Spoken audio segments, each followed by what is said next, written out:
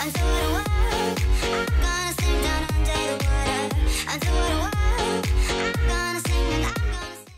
guys, welcome back to Rerun Watches. I'm Sam. We've been away for a while, but now we're back, and we have a video on my Tudor Oyster. So this is kind of the story of how I managed to get this watch. I got it for my 18th, or just after my 18th, as kind of a present to myself. At the time, it was kind of the most expensive thing I'd ever bought. So I'm going to talk you through how I did that, how much it ended up costing me, because it was a pretty good deal in the end. And yeah, without further ado, let's start. So this was one of my girl watches because I really liked vintage Oyster cases at the time. I saw a lot of like 1016s I really loved, and stuff like that from Rolex and Tudor. As I was only 18 and I wasn't really looking for something impressive, I was looking for something kind of more classic and tasteful. I didn't want a Rolex. So I legitimately preferred Tudor as a brand, and maybe still do. I'm only 20 now. I don't think I need a Rolex.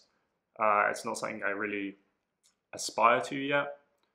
Maybe once I get my first job out of uni, or like I graduate well, I'll consider it, and then I'll, feel worthy of having one. But this was just a self-reward because I've been working at a pub, earning £65 an hour. Sorry, not at all £65 an hour. £65 a week, working a weekend job. So I kind of scrimped my pennies and took a load of birthday money out of my account, which actually mostly from my grandma. So I found this watch on a site called the Sale Room, which is kind of a collection of real life auctions online. So if you see like an auction in real life and they have people on the internet, I guess some of that's coming from the Sale Room. The auction only had one really blurry photo, and hindsight is 2020. I probably wouldn't have bought it now.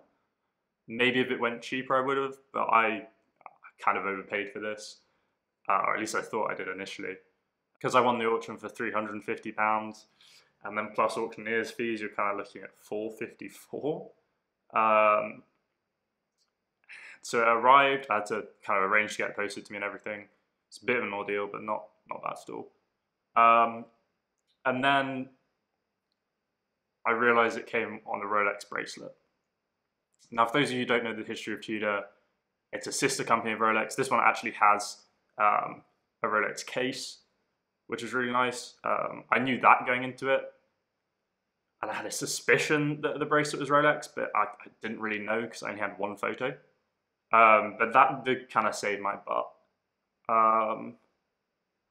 So I ended up selling that bracelet for around £200. I don't exactly remember what I let it go for. It was a 19mm folded link Oyster, which are compatible with a load of vintage Rolex models and vintage Tudor models. So there was a market for it. I sold it on Reddit. I think I sold it on Reddit. Yeah, it must have been Reddit. So that was a big chunk of money back, which I was really happy about. So then I did further research into it. I started talking to people on Instagram and even on Facebook, I think. And I found out that the reason the bracelet didn't fit the lugs and didn't have the right lug pattern was probably because it was a replacement. And then I also found out, because this one doesn't have the kind of correct case back you would expect. You'd expect one to be stamped Oyster by Rolex, I think. And this is a flat one with nothing on it, which I believe, well, it does actually have some serial numbers on it, 7934 and another number under that. But I think this is an Oyster Slim case. Might be wrong, but that's kind of my understanding of it. And then the dial of hands don't go with an Oyster Slim case, so it's probably service dial and service hands. They are real Tudor parts, which is nice, but that detracts from the value of the watch, unfortunately. Doesn't bother me. It's not really a Frankenstein watch because it's service parts, pretty common for Rolex to do and Tudor to do. And it would have been a rose dial with, I think, dolphin hands, I was told. And those are pretty, but I do prefer the Tudor Shield and these kind of, are these baton hands, stick hands? I think they're baton hands. Might be wrong. But it has the 34mm Oyster case I was hoping for. It has a beautiful sunburst dial. The hands are in great condition. The tritium's all there. It's all pretty, it's great condition. It's service parts. The case isn't even bashed up. It's kind of micro scratches everywhere. A few big scratches from the case back and like a dent. But that's fine by me. I don't look at the case back often. It's kind of boring.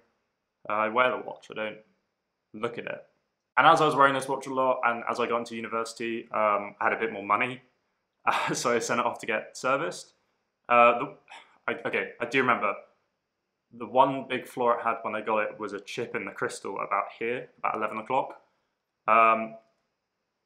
Wasn't that noticeable day to day, it was probably like a few millimeters. But then as it started to get worn and beat on more, that kind of spread into a crack around the edge of the crystal. And by the time I sent it to get serviced, and I sent it to my friend Chris at Mornington Watches on Instagram, he said as he took the crystal off, it kind of just turned to dust. So it's probably a good thing I got it done, which was cool because I saw the ETA movement for the first time. It's pretty basic movement. You can't really expect much from an old ETA. It runs great. It was running great before I had it serviced, but just better safe than sorry. And actually we found a cracked jewel in, I just don't remember where it was in the movement. But yeah, we found a cracked jewel in the movement that got replaced and fixed. And I really couldn't be happier with the longevity it's given the watch. It also got a flatter topped acrylic crystal instead of the kind of traditional domed. Frankly, this has made it easier to photograph. The dome caught a lot of light reflections and was a bit funky.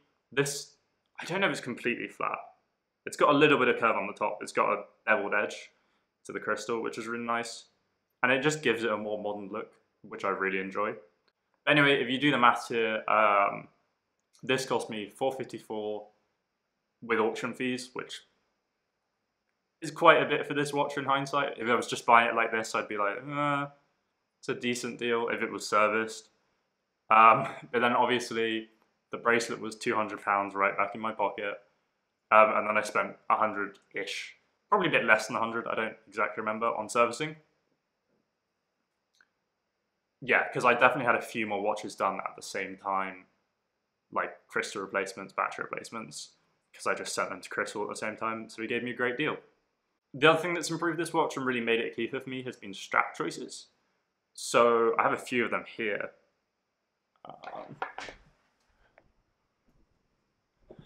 Yeah, okay, so these are the two straps I wear most. I have a old, really cheap NATO strap, which really should be replaced. Ark and Jack, Adrian, if you make a 19mm NATO strap, I will buy it first. I just bought my dad one of your NATO straps for his Bremont. Shh.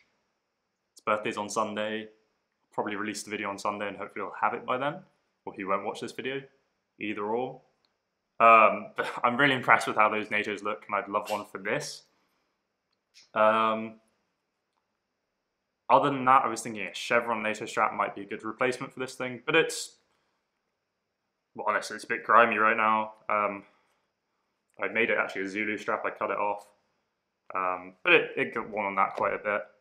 I also had a really cheap leather strap, which was like £15, genuine leather, pretty, well, yeah, noticeably bad leather quality. And like the siding paint or whatever was coming up onto the strap, and it just wasn't nicely made. I wore on that probably like a half dozen times before I changed just to the NATO. And then a couple years later, I got this nicer top grain leather strap. It's real soft. Gets worn on this a fair bit, but now this has started to let go as well. The leather keepers are kind of starting to come apart. I think it's just like 25 euros, which was a decent price. I want to find this watch a forever strap. So if you guys have any recommendations, I'm thinking currently like a Molican, like I'd be happy to spend £100, €100 on a nice strap for this because I think it deserves it. I was thinking this kind of a brown like this, maybe a bit lighter. This has got darker as I've worn it, as most leather straps do. Maybe a grey, maybe something more interesting. Let me know below. Like comment, links, suggestions. I don't know if you can comment photos, that'd be great, but I think you can on YouTube. And I'd love to hear your suggestions for straps because I really think it deserves a good one. Did I talk about? And then NATO straps, I've been looking at, besides Bark and Jack, hopefully they'll release a 19mm this year. If not, Crown and Caliber have them on their chevron straps,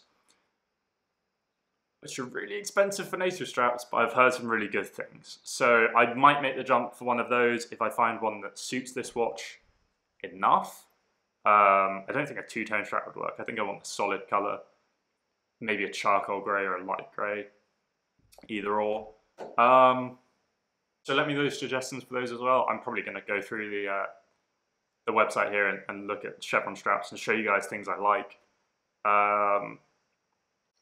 Let me know any straps you think might be good. They don't have to be Crown Caliber or Mulligan. They can be, you know, whatever strap manufacturers you guys like. Just let me know. I'd rather spend more for the quality than just like a look. Yeah, so that's the story of how I got my Tudor Oyster at 18. It is still a grail piece of mine. I really couldn't let this go. It's 100% a keeper. I know we've spoken about keepers before on the podcast, but this is a definite keeper. This is like a probably keeper. My SKX is like a probably keeper. The Tudors are non-negotiable. I hope you guys enjoyed that little story, and maybe you can learn a bit more. I definitely recommend checking out the Rerun. That's just fun. You find some like really weird stuff on there. I found a vintage Tissot clock at one point. I lost a bidding on that, which was really annoying because it went for like £75. But anyway, hope you guys have a good day. Like this video because we're back. Rerun's back. We're going to do more podcasts, more reviews, more of whatever we can do during Tier 4. That's kind of what's been holding us back, along with my university work, to be honest. Anyway, you guys have a good day, and I'll see you in the next video.